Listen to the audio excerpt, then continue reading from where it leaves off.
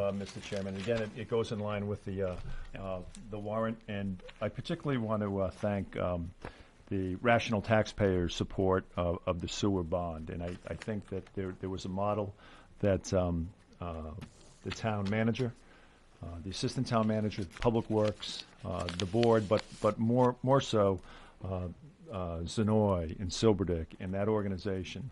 They opined in the 23 February Hampton Union. They were in support of that. They have additional concerns. They also are concerned about user fees rather than just a real estate valuation base for sewer. But it's a very well-written article by the rational taxpayers. And if I may quote, Mr. Chairman, rational taxpayers stand ready to assist the town in helping to ensure Hampton gets the best bang for the buck, and we plan on watching and monitoring this most important project carefully.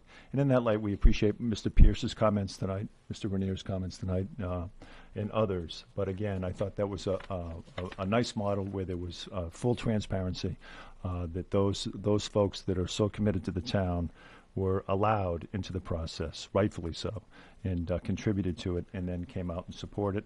Additionally, Mary Louise Woolsey is opining in the paper about the tort with the town, and she's supporting that. And of course, she is again seeking office.